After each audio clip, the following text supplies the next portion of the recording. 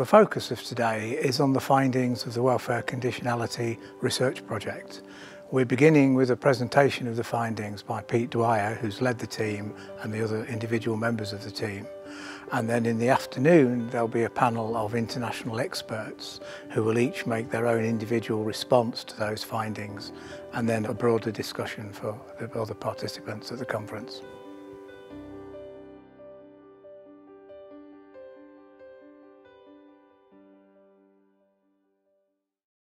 So, to business.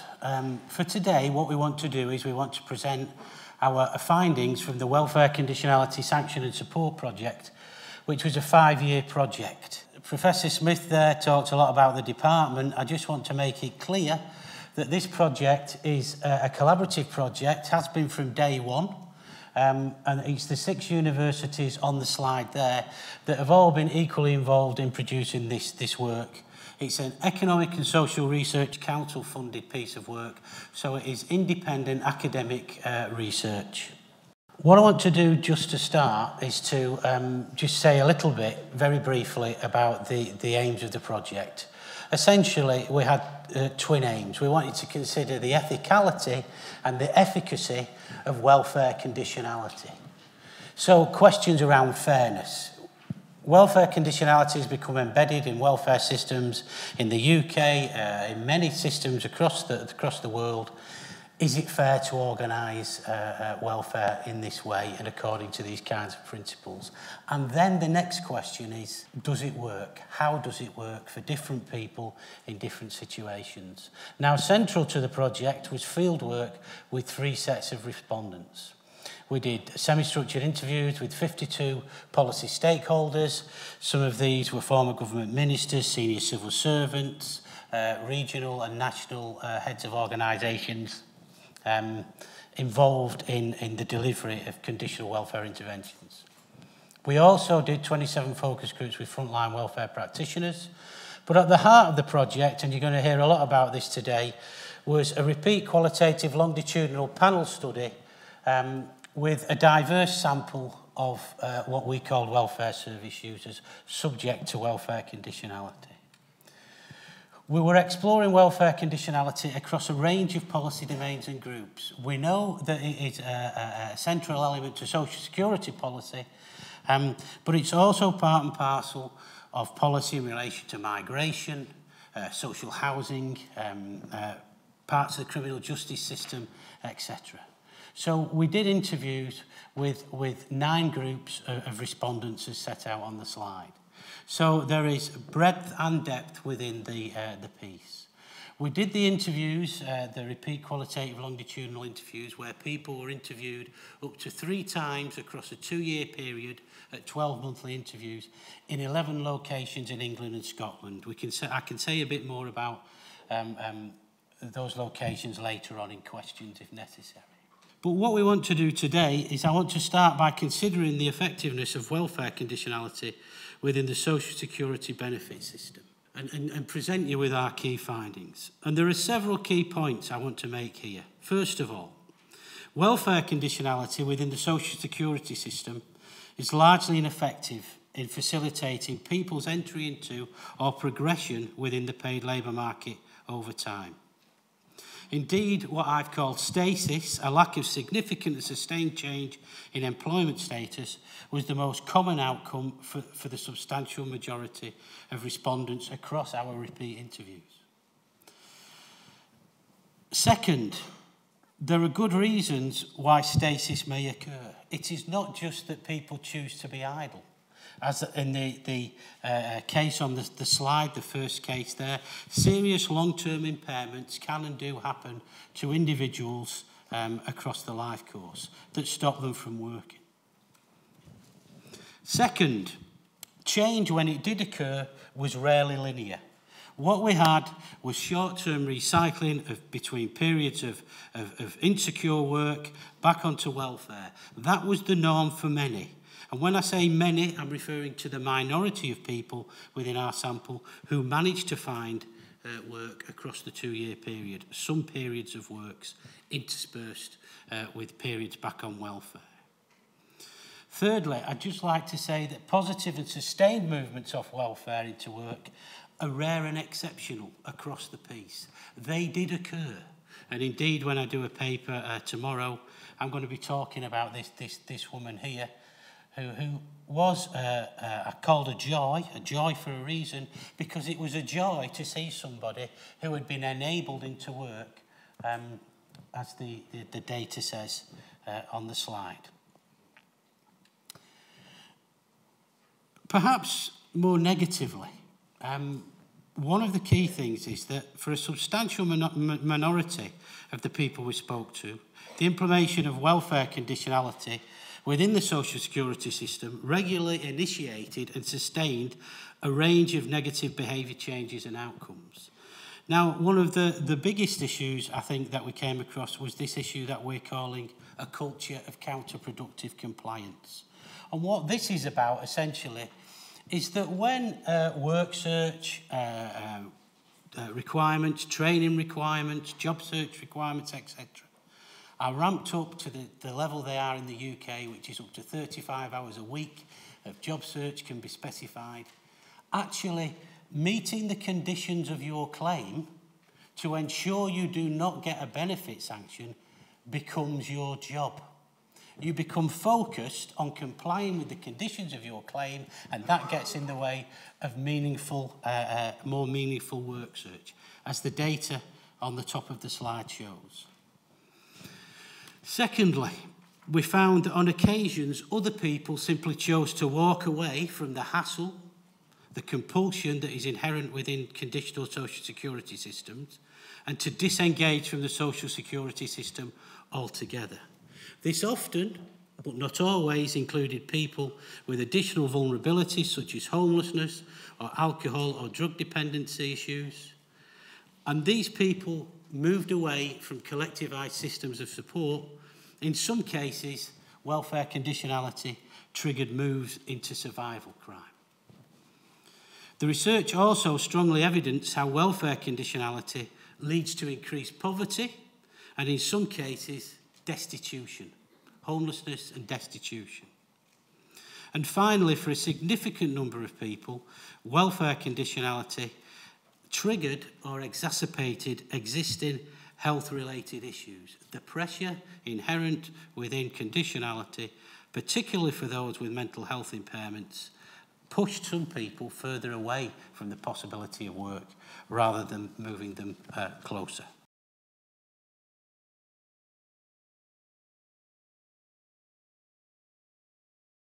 My name's Lisa Scullion. I'm representing the University of Salford on the project. I've got approximately 3 minutes to talk about some of the impacts of benefit sanctions, so I'm going to very quickly kind of give a whistle-stop tour of some of the main findings. There's three kind of key issues that we want to draw out from the interviews that we did across our welfare service users. The first is looking at the kind of impacts of sanctions. Now, Peter's talked about this already. You have the kind of the financial impact.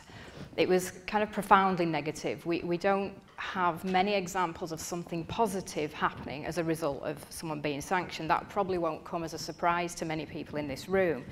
But across the sample, we found people experiencing debt, rent arrears, having to use food banks, having to rely on friends and family and social networks for support. Also, as the example that we've put on there illustrates, you have these kind of heat or eat choices that people are making around whether or not they can afford to buy food, or whether they can heat their homes, or whether they can pay the utilities. So it was impacting on the kind of their ability to live their day-to-day lives in terms of managing their finances. Now, in addition to that, as Peter has mentioned, as well as the kind of financial impacts, there's also the mental health impacts of sanctions, but not also experiencing a sanction. It's important to say that we found that the threat of being sanctioned was equally as devastating for people in terms of the mental health impacts. So it often exacerbated existing issues that people had. So existing mental health issues were worsened by being sanctioned, or that threat of being sanctioned as part of the conditional system. But what we also found that for some people who may have never experienced mental health issues, sometimes these created stress and anxiety. So being sanctioned or the threat of sanction could actually create these situations for people. The second thing that we want to discuss in relation to the impact of sanctions is this idea of proportionality. The idea that is the current sanction regime, people being sanctioned, is it really proportional to the so-called transgressions that people are committing? So we have people talking about kind of being sanctioned for very minor transgressions, or people having sanctions inappropriately applied. We've got many examples of people being sanctioned when they were a few minutes late for an appointment, and people in this room will have probably heard that within their own work. We have examples of sanctions for administrative errors, and obviously now within universal credit we have issues raised around whether it's right to be sanctioning people who are in work, because we have examples of that. So there's an issue around the kind of ethical questions about whether it's proportionate, the sanction regime, to the misdemeanors that people are carrying out in relation to their benefit claims.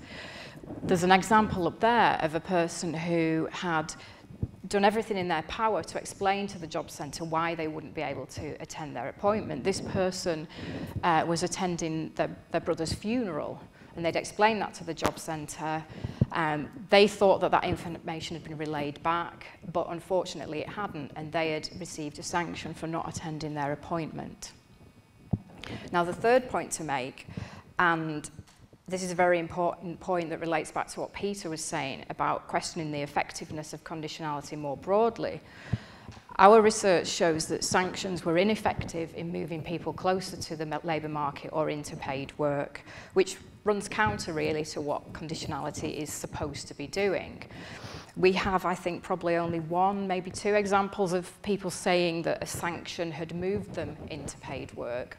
On the whole, people talked about sanctions as being counterproductive in terms of all the issues I've mentioned, in terms of creating mental health issues, creating increased debt. These things discourage people from moving into paid work. These things create barriers to people moving into paid work. And for many people, it was seen as a punishment and very demoralising that their efforts had led to being sanctioned.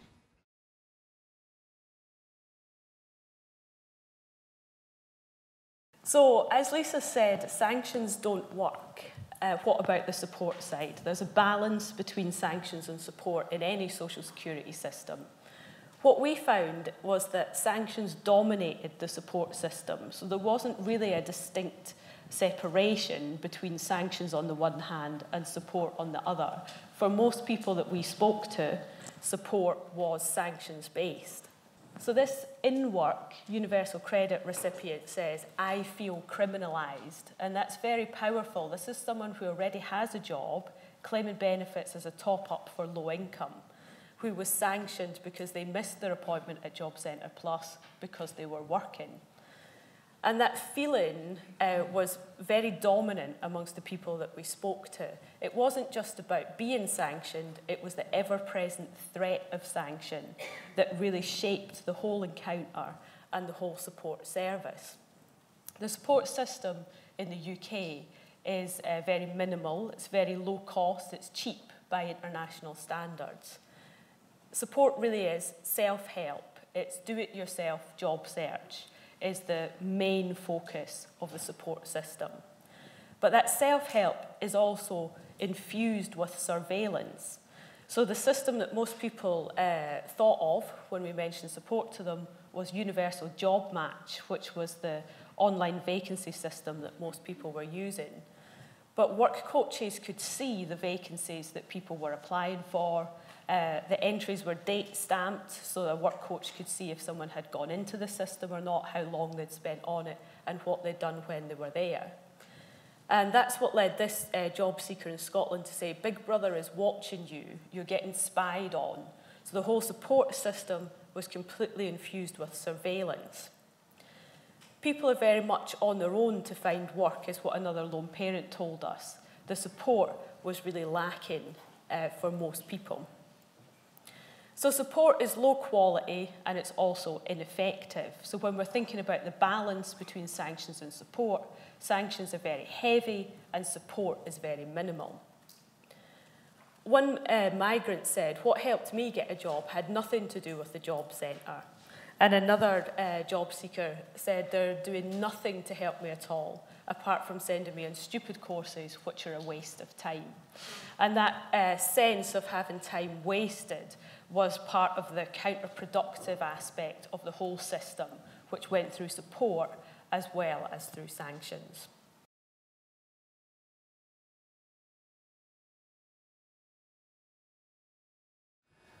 The first point to make is that these groups faced multiple barriers to employment, frequently mental and physical health issues, alcohol and drug dependency, insecure accommodation with often histories of homelessness, poverty and institutionalisation. Many of the samples spent time in children's homes and much of their adult life churning in and out of prison, serving short sentences. But despite that history, most had a history of employment. There were very few people in the sample that had never worked. Rather, most had worked sporadically in low-paid, low-skilled work, often in construction and often manual work. But work itself was chronically insecure. It rarely lasted more than a day, a week, rarely a few months. So there was that history of engagement with the labour market, despite all those sort of barriers. The second point to make really is that behaviour change, perhaps not surprisingly, was very challenging for these groups and rarely linear. And over the 2-year period, we often saw individuals make significant progress in order to relapse. In terms of the effectiveness of stabilising individuals' behaviour, there were 2 or 3 key types of support. Certainly those that had a history of claiming benefits with high levels of conditionality and being sanctioned, if they moved to lower levels of conditionality associated with benefits like ESA support and resolved accommodation problems, that often stabilised an individual's behaviour. And for those with alcohol and drug dependency, quite often moving to another area of the country or developing another social network was a key stabilising factor for those individuals. I think the third point I'd make is that welfare conditionality itself was most effective when it was tied to meaningful support, and the word meaningful is the operative word here. And there are 2 groups where we actually saw that in the sample. There was a small number of individuals that were involved in family intervention projects, and they received intensive, personalised and holistic support, which had transformed their behaviour over the 2 years that we were interacting with them. And the second group was a small number of short sentence prisoners who received through the gate support and received quite a lot of help. They'd been helped to claim the most appropriate benefit. They'd been helped to find somewhere to live. Some of them had undergone vocational training courses in construction-related skills. And at the end of the 2 years, we found those individuals gainfully employed in employment and no longer offending. But as I said, they were the exceptions rather than the rules. In terms of the employment support, what the research found is that there are 2 key weaknesses. I mean, Sharon's touched on some of this already in terms of support for this group. The first of which is that individuals had relatively little employment support. There was some help with CVs, some help with some sort of internet job search training, but often people were complaining that they had very little help from the job centre. When we asked the question, what sort of employment help would they like, invariably they mentioned vocational training. And given their past experiences, they often mentioned construction skills training. So that was one weakness. And the second weakness of the support that's been pioneered by Job Centre Plus is its reliance on CVs and the internet. For many of the people in our sample, they've no experience of searching for work using CVs or the internet. They use their personal social networks. to get work. And that's an important point for another reason, because in terms of supplying evidence of job search, they were asked to use methods that they'd got no experience of using. The internet, so often they were being subjected to sanctions.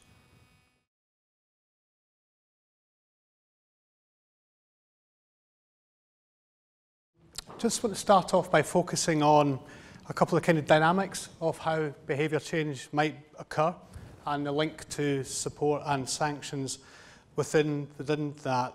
First point to make, of course, is that the individual subject to sanction support remains at the heart of this, and where we did get some of the successful change that Del mentioned, that was linked to individual decisions to change. And I think that's important to remember the dynamism of over the life course in particular periods. So often where people involved in alleged antisocial behaviour or in family intervention projects did change, it was often down to a health crisis, a feeling they'd hit rock bottom. Children were often very influential, or having children. The ageing process is a major factor in people moving out of antisocial behaviour, or a desire for a better life. We found some, but not much evidence that the threat of a sanction itself could act as a catalyst for that personal decision to change. But that decision to change is not easy, and the second point I wanted to make was just about the personal sacrifices that's involved when you're trying to take a particular groups, offenders in ASB. Sanctions are often treated, or even support, as the first form of intervention that people experience, and they're often labelled as kind of early intervention. We need to remember for these groups, they are often a response to what has been a lifetime of difficulty and vulnerability, and including in their own childhood. And the key building blocks of change, such as self-esteem and self-confidence, will always take a long time. And it's not easy. It's not easy for people to, for example, accept and admit to somebody else there's a problem with parenting. It's not easy to change your habits and your routines, and it's often not easy to change your social networks. And I wanted to make two quick points related to that. Firstly, we need to remember that whether it's sanctions or support or a combination, that is only one influence on individuals who are social beings. And I think sometimes we focus on the sanction support as if they take place in a vacuum, and of course that is not the case. And the second point is there are wider social influences at play here. And one of the interesting things about the so-called antisocial group, well, they are not asocial. They not only do they have their own networks, but they often, many of them, accepted the principles of conditionality and also accepted the fact that the behaviour they had been involved in needed to be addressed and needed to change. And again, I think sometimes when we got caught up in the logical paradigm and the economic financial paradigm of sanctions, we forget about those other social influences. Thirdly, just to emphasise the relationship of key workers and practitioners. In this is not a simple thing about a particular sanction on a bit of paper, etc. The relationship with key workers was absolutely key, and often the extent of discretion available to key workers made a big difference. And it is that combination of a form of effective support and the relationship between the subjects and the workers that is at the heart of all this. And then just to conclude with 2 points, and firstly a rather depressing point, I think, about our failure to learn good practice and transfer it across policy domains. Del mentioned 2 examples at the end of his previous slide. So in relation to family intervention projects, and indeed I think efforts to address antisocial behaviour over the last 20 or 30 years, we actually know quite a lot about what works, and we know the importance of personalised interventions that have long enough to understand the actual causal factors, interventions that look at a holistic whole family approach and try to link people to support. So we know all that, and we know that that's got a relatively successful track record with some of the most vulnerable households in this country. But the depressing thing is, of course, all these good practice points I've just told you about is in absolute stark contrast to what happens in the employment benefits side, which is much more impersonalised and automated. So there's a contrast, and the people in these groups told us that repeatedly. They themselves repeatedly compared their experiences of family intervention projects with employment-related benefit sanctions. And then just finally, because I do think it's important to remember the practitioners, just to stress again the point that not only do conditionality regimes change the individuals subject to them, they are fundamentally transforming the roles and work of a whole range of practitioners who support and work with some of the most vulnerable, and of course also supporting and changing the nature of that relationship. So for example, family intervention project workers that spend an ever-escalating amount of time with their clients trying to negotiate the sanctions regime rather than providing other folks of what would be more fruitful interventions.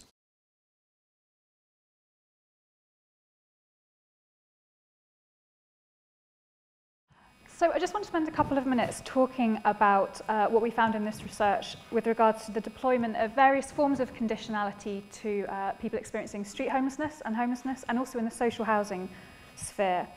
Those who are street homeless, especially in England, have been targeted by a range of conditional and enforcement mechanisms seeking to change their behaviour. So the behaviours we're talking about here aren't necessarily engagement with the labour market.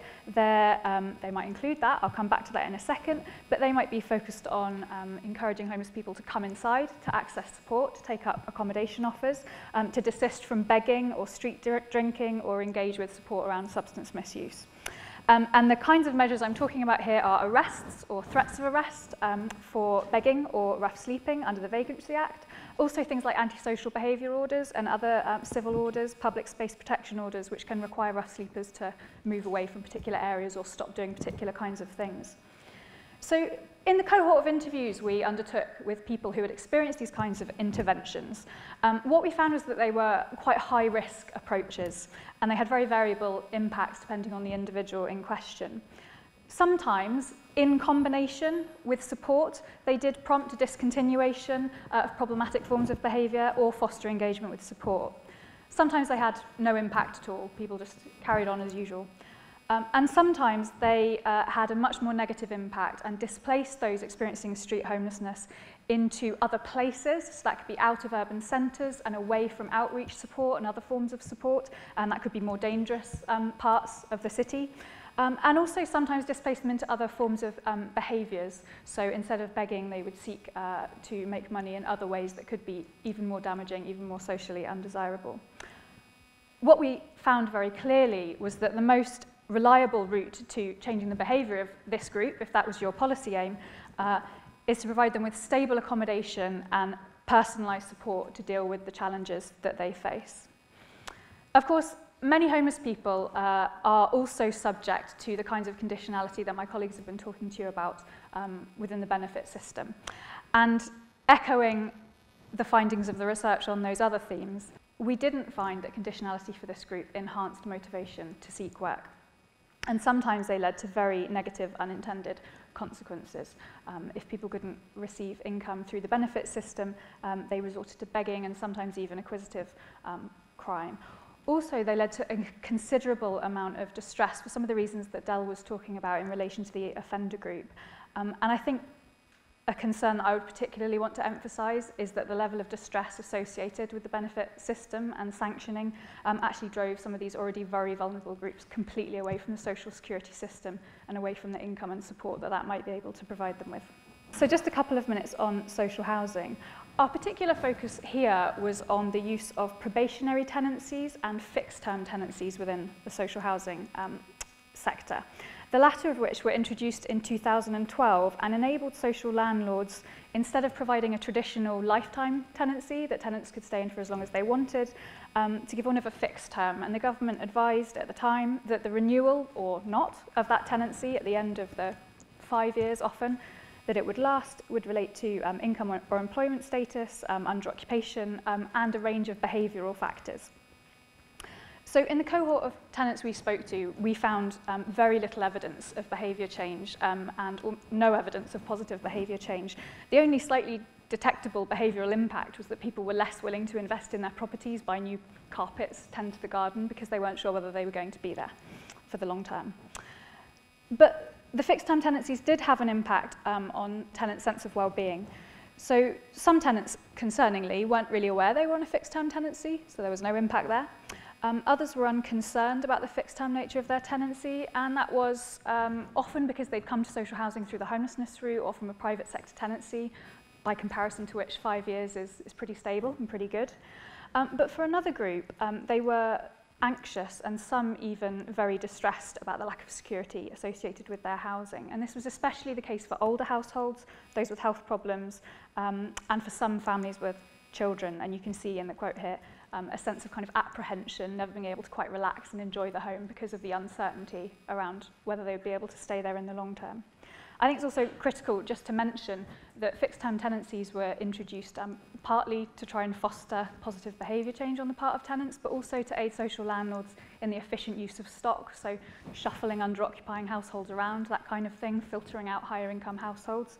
And social landlords we spoke to were really sceptical that they were seeing any positive impacts in that regard, and were very, very concerned about the administrative burden of having to review, renew or decide not to renew tenancies every 5 years.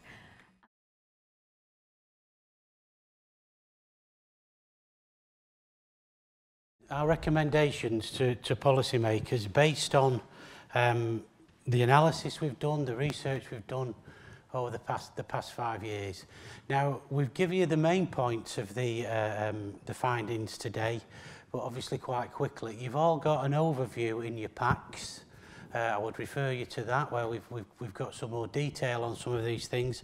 And also, there are 9 other papers that relate to each group, so lone parents, disability, universal credit claimants, etc., of a similar 12 to 16 pages length. Well, essentially, when we got to the end of the project, we had a number of recommendations for policymakers based on our research and the evidence that we've put forward. And first of all, we think there's a pressing need to rebalance conditionality within the UK system. We've got to reduce this preoccupation with sanctions and sanctions-backed compliance and increase the emphasis on the provision of personalised employment support. Where people did get into employment, it was because the mandatory employment support on offer was appropriate to them and offered in the right manner. Secondly, we think that the use of benefit sanctions needs to be reviewed. Issues relating to severity, whether or not a warning system, a so-called yellow card system, where somebody gets a warning for a first offence, whether or not that may be appropriate, need to be considered. Certainly there's a pressing need to improve communication with recipients. Many people didn't know they were initially sanctioned, people didn't understand why they were sanctioned, and often, if you don't know what you're meant to do, you can't do it. So you can't instigate positive behaviour change. And we also think that there needs to be a review of the way sanctions are applied to many vulnerable groups, because this is obviously causing hardship to people in very severe ways on occasions. There is a need as well to address the variations and inconsistencies in easement implementation. Essentially, within the current system, there is a system of easements where a work coach can use their discretion, increasingly under universal credit, this is a discretionary power, to say to somebody, well, you are a lone parent, for example, I accept that you cannot work between the hours of 8:30 and 9:30, etc., and that you've got to pick your kids up from school in the afternoon. We can ease the kind of job search requirements that you look for particular jobs, the hours, etc. Similar easements relate to other groups. But at the moment, these easements are not being applied. And essentially, this isn't because all work coaches are nasty people. I'll be frank, from evidence, some of them are, and some of them do take a quite severe approach to the way that they implement policy at the front line. But many of the work coaches are themselves up against huge time pressures, huge caseloads, and they may not have sufficient training to understand the needs of a particular group, disabled people, lone parents, etc. And certainly often they haven't got sufficient time to sit down with that individual when the claimant commitment at the beginning of the process of claiming a benefit is worked out. The claimant commitment is an interesting thing. Essentially, it's meant to be an agreement between the work coach and the recipient of the benefit about their personalised work search requirements that are meant to be adapted to their particular needs. These interviews for claimant commitments last on average 10 minutes. Often, issues of vulnerability, issues of impairment are not communicated. And this may be because of the sort of inequality in the discussion. You know, we've talked to people who sit there and say yes to everything because they fear if they say no, they may face a benefit sanction. Certainly, what work coaches need is the time and the resources to be able to set claimant commitments appropriately, if we're going to use welfare conditionality, and review those and adjust them over time, because often this did not occur. Sharon touched upon the quality of the mandatory job search support and skills training made available through either Job Centre Plus programmes or work programme private providers. And although there were certain examples of good practice highlighted across the project, that training certainly needs to be more vocational, employment focused, flexibly implemented and personally tailored. The number of times we heard people say, I've been on another CV writing course. I can write a CV. It's shot across the piece. Basically, you know, people going on courses for this year, hell of it because they knew they had to. That this did not improve their chances of employment. Picking up on Beth's points, Beth and her colleagues at Heriot Watt did the work on social housing, and basically they think that fixed-term tenancies should be abandoned. And I might add, I agree, based on the evidence. You know, there is a lack of discernible positive impact on tenant behaviour, and it's unlikely to generate substantial additional lettings to free up stock, which is under pressure in the social housing market. So there's a lot of stuff going on there, just apparently for the sake of it. We do believe that there is a need to conduct a comprehensive review of the continued use of welfare conditionality. There is a growing body of evidence, international, national, about the ineffectiveness of intensified and extensified systems of conditionality in moving people off social security benefits and into work. And this is particularly the case with certain groups of claimants. And that's why on the final recommendation that we make is the need to pause the wider application of conditionality for particular groups. And we need to think clearly if this is the kind of welfare system, of social security system, that we want, questions of ethics for vulnerable people. We also need to think, is this useful? Does this just deflect problems away from the social security system, the social housing system, whatever, and push people onto charitable provision or into poverty?